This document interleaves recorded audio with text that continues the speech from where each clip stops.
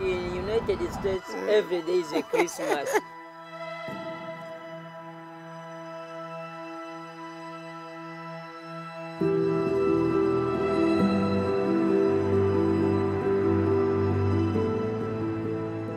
We didn't go back to our country because the situation continues the same. Up to date, people are killed, so there's a lot of violence in my country.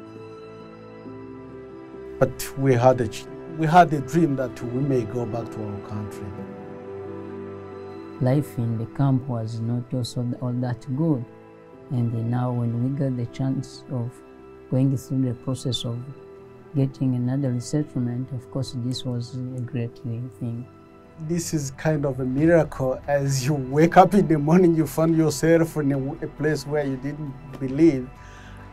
Coming in the United States, really, it was like a miracle and something beyond our imagination. It's like you are put in hot water and then someone uplifts you, or being in a fire, someone rescue you from the fire.